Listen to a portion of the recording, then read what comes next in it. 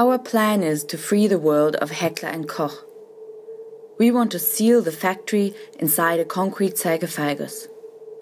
Just like the damaged nuclear reactor of Chernobyl was encased in a concrete sarcophagus to protect the world from radioactive emissions, so we intend to seal off Heckler & Koch's main factory in Germany in order to prevent its harmful products from escaping and causing further loss of life.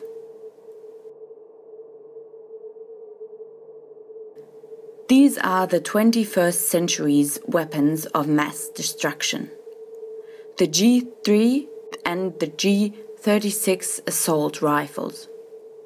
At least 1.5 million people have been killed in the past 25 years with weapons designed by Heckler & Koch.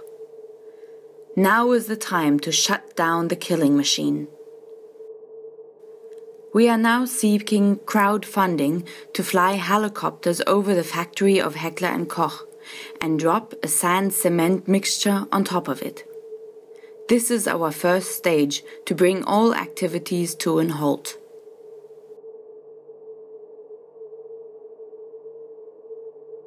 Please help us fund this action. Please donate now. Even the smallest amount counts.